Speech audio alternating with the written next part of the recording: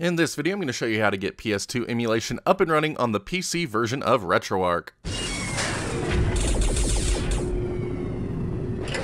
Welcome back to another emulation tutorial. Today we are covering the PS2 Emulation Core PCSX2 within the PC version of Retroarch. Now, that being said, if you're on PC and you want the best PS2 emulation experience possible, I wholeheartedly recommend checking out just standalone PCSX2. You're going to get a lot more functionality, a lot more updates, a lot more just cool stuff that goes along with it. You can use real PS2 controllers, DualShock 3s to get proper pressure-sensitive buttons, and just overall, it's way better than what you're going to get out of the Retroarch version of PCSX2.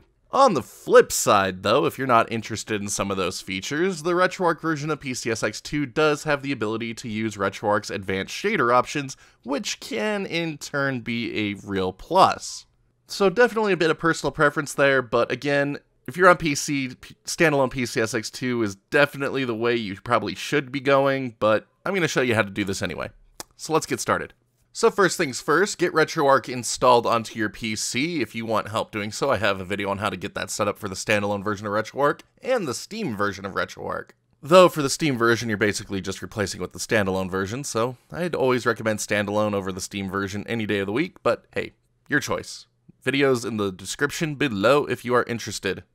Once you have Retroarch installed on your computer and good to go, we are going to need to source PS2 BIOS files and game files. So starting with the PS2 BIOS file here. PS2 BIOS files can come in a number of formats. You will usually find these multi-file formats here, or it's possible they could be a single file. But over on my channel, I have videos showing you how to dump these from your physical PS2 for use in emulation. So I have a guide on how to dump them from a fat PS2 here, as well as a Slim. The Slim is definitely a lot easier, especially if you don't already have a modded system. But links to these will be in the description below. And as always, you could also resort to Google if you so choose. Just don't ask me for illegal download links, because I'm not going to give them. But anyway, once you have your BIOS files sourced, we just need to add it to our Retroarch system folder. So open up your Retroarch folder. Find your system folder. And now we need to make a new subfolder within the system folder named PCSX2, all lowercase. And make sure you know how to spell, unlike me. So anyway, PCSX2, and then inside this folder, create another folder and name it BIOS. Again, all lowercase. Now open it up, and then just copy your BIOS files inside, and that is good to go. Next up, PS2 games. So if you have a large physical collection of PS2 games, rejoice, you can rip these to your computer with a DVD drive, and it's pretty simple.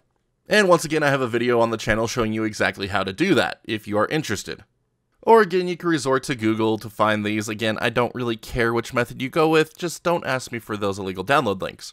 But let's talk about PS2 game format here real quick, because there's a number of different formats you're going to find PS2 games in if you're resorting to Google, or if you dump them yourself, you could get a number of different formats as well.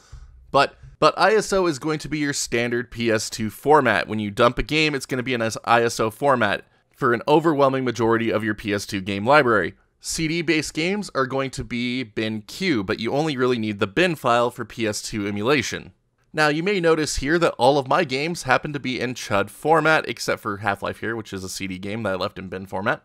But anyway, PS2 games are pretty large, so I like to compress them to save up on space. So you can use a couple of different compression methods. There's CSO, gzip, CHUD. I think CHUD is probably the easiest to work with and quickly becoming the most popular, I think. So I converted my PS2 game library into CHUD format in one of my previous emulation tutorials for PS2 games. If you are interested in converting your games into CHUD format as well, I will have a link to this PS2 ISO to CHUD bat file, as well as CHUDman.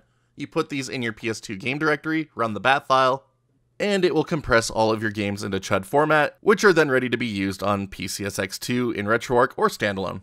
But once you have your games sourced, if you converted them to CHUD, if you have them in ISO, doesn't really matter, should be good to go either way. There's just an extra step we need to do if we have multi-disc games. So I have Xenosaga Episode 2 and 3 here. These are both 2-disc games. So to get them to work right within Retroarch, you want to create a games playlist. So that is this M3U file I got right here. So I'm going to show you how to make one of these. So right click anywhere in your empty space, make a new text document, and then name it whatever you want. It shouldn't matter.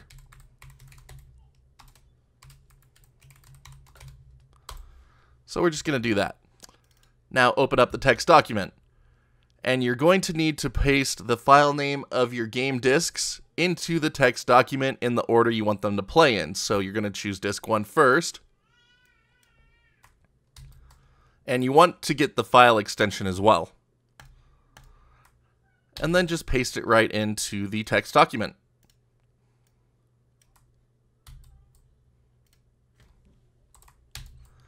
And there we go. Then just go ahead and save it.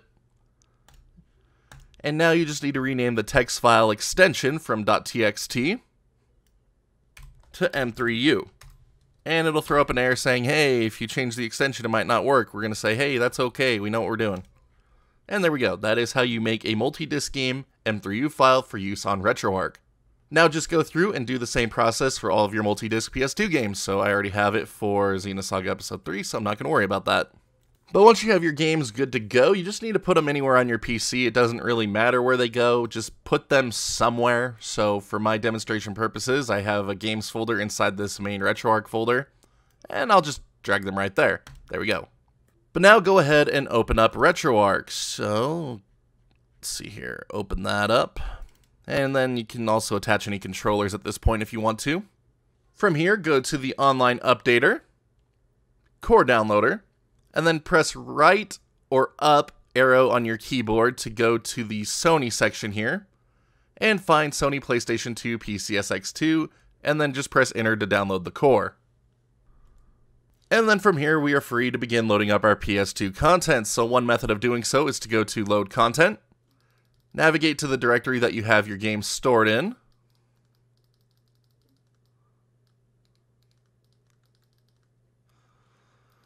and then choose a game, choose your core, and it should load right up as long as your BIOS file is a good one. So there we are, 007 Nightfire PS2 version running in the PC version of Retroarch.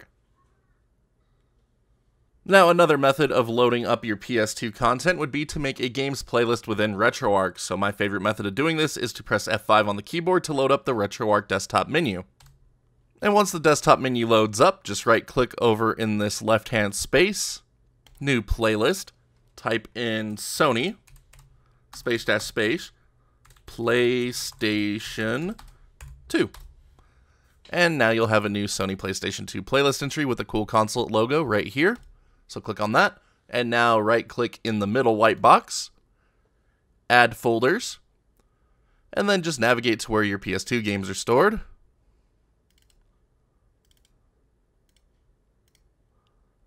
Core, PCSX2, database, Sony PlayStation 2, and then just press OK to have it find your games. Now this is when things can be a bit interesting for your multi-disc games here. So it found my M3U file, and then it found my base files here. So I'm just going to delete these ones from my playlist because I don't want those multi-disc files having 3 separate entries.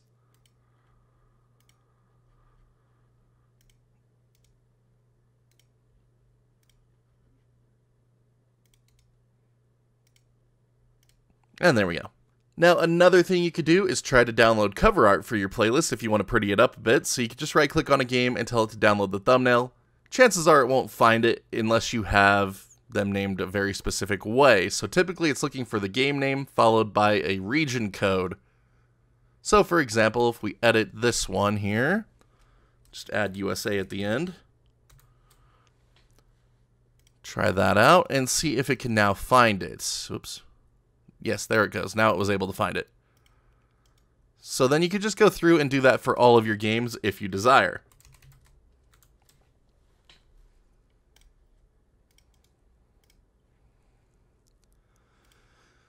But chances are there will be times where it cannot find them because you just need to name the game exactly the way it's looking for it, and that can get kind of tedious at times. So what I like to do in these cases instead is just manually download a cover art and put it in myself.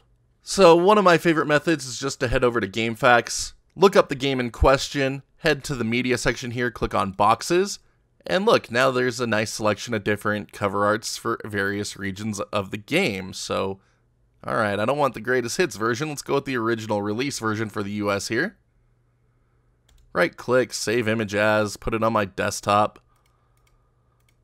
Now I'll just move Retroarch out of the way, and there's my cover art. So I just need to make this a .png file instead of a JPEG. So I'm just going to open up Paint here real quick. Drag it in. And then just save it as a PNG picture. I'm not even going to change the name of it or anything. There we go. There we go. There's my new PNG format version. So now I'm just going to make sure Ace Combat 4 is selected in my quick menu, or desktop menu here rather. And then just drag the picture into the box art screen here. And there we go. It is now applied.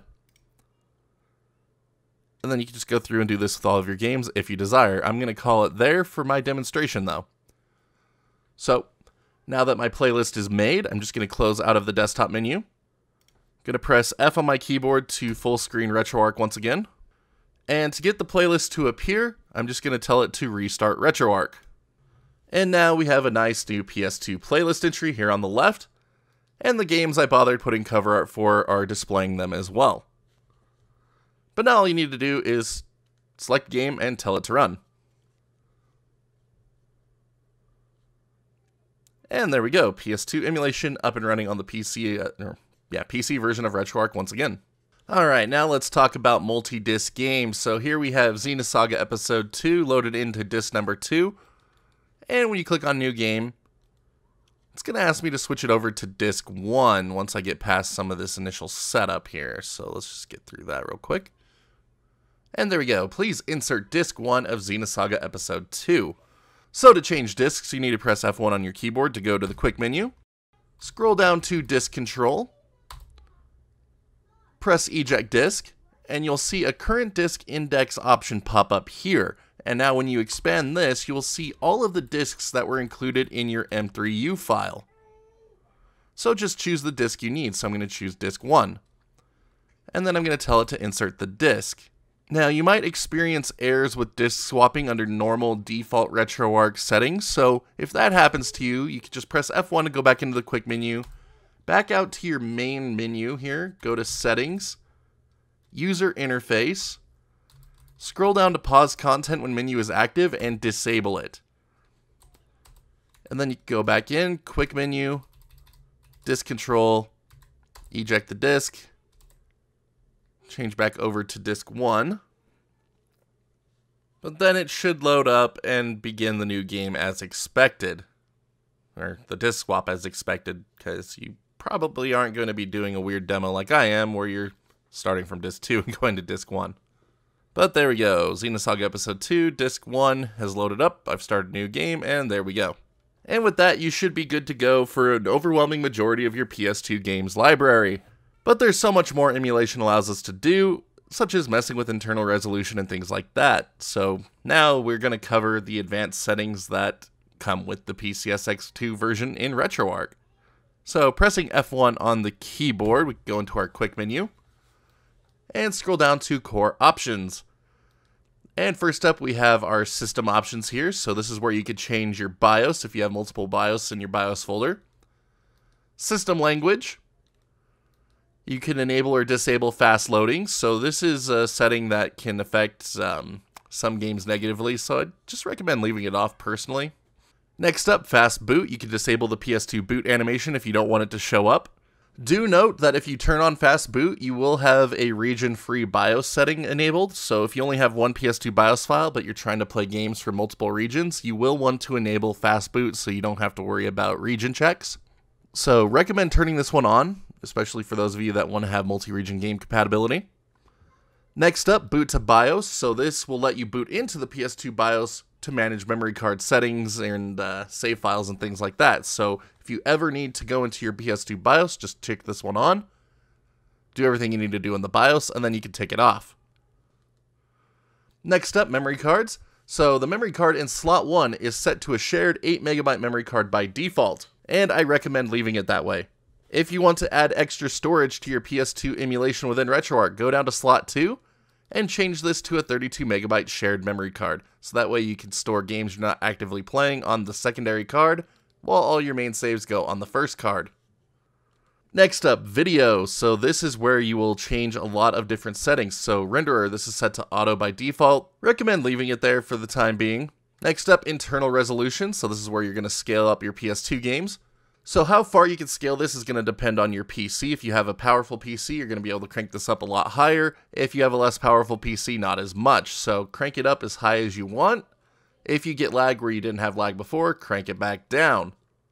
So I'm just going to go with a 4K scale here personally for my system hardware. Next up, de-interlacing mode. This is set to automatic by default. And if we expand the option menu, there are a lot of options available, but the one that you're probably going to be most interested in is the no interlacing patch. So the PCSX2 core in Retroarch has a lot of these patches built into it by default, which can then be applied to the games. Now, do be aware that not every game supports no interlacing patches, so if it doesn't find one, it's probably going to just fall back to automatic or bob or weave or blend, so do be aware of that. Next up, aspect ratio, so you can choose between 16:9 or 4:3 for your PS2 game output. Next up, enable widescreen patches. So this will apply widescreen patches to a number of games that have them built into the PCSX2 core's internal database. If you turn this option on, make sure that you have set the aspect ratio to widescreen.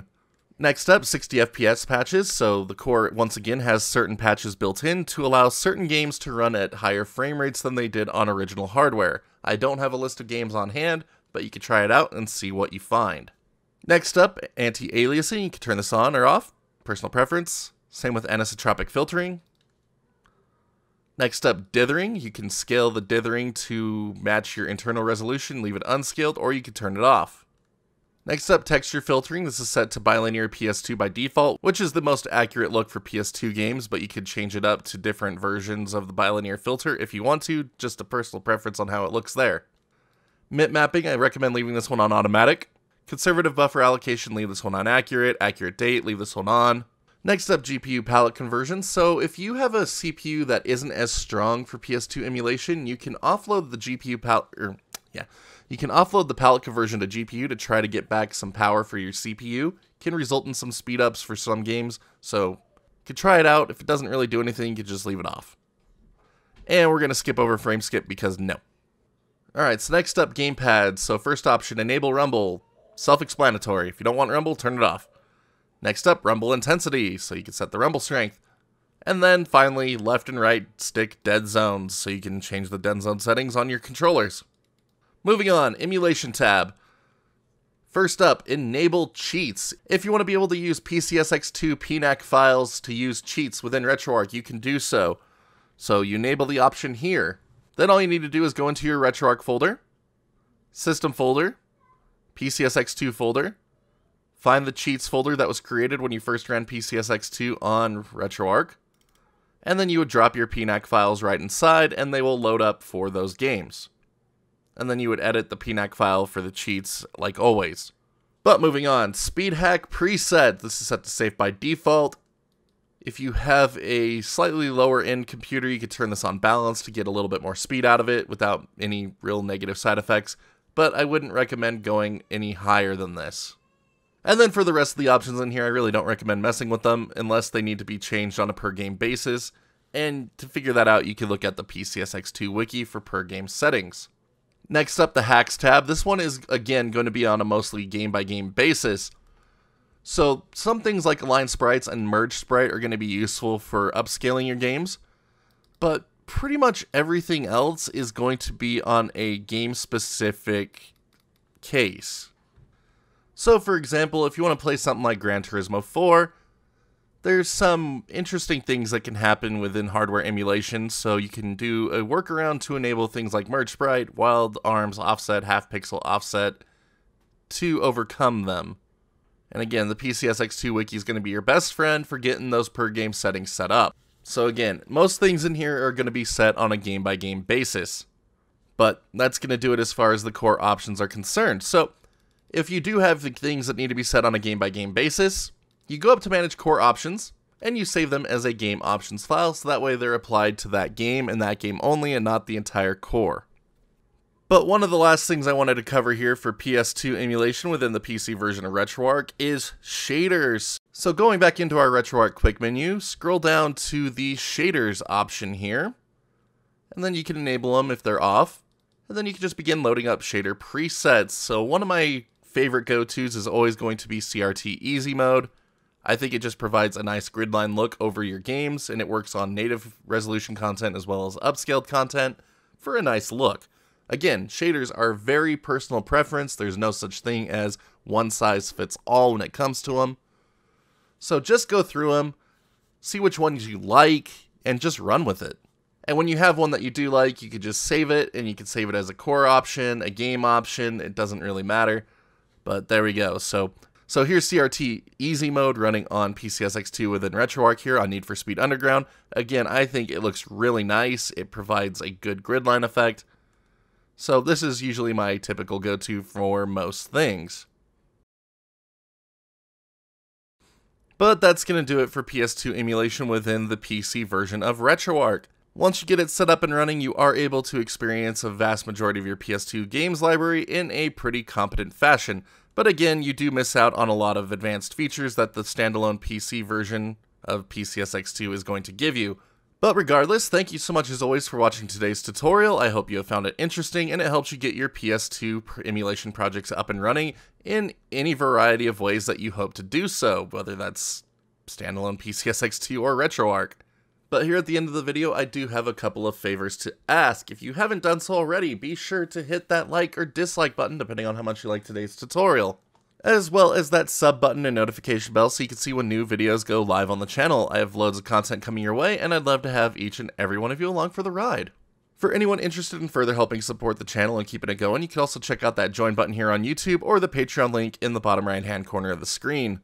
A little goes a long way to helping us keep this place up and running and bringing this content to you, and as an added bonus, I do upload all of my config files for my personal emulation settings to all of my backers over on my Discord channel. So that way you could just download those and drop them into your own emulation folder, and hey, you'll have the same settings that you see on my screen here.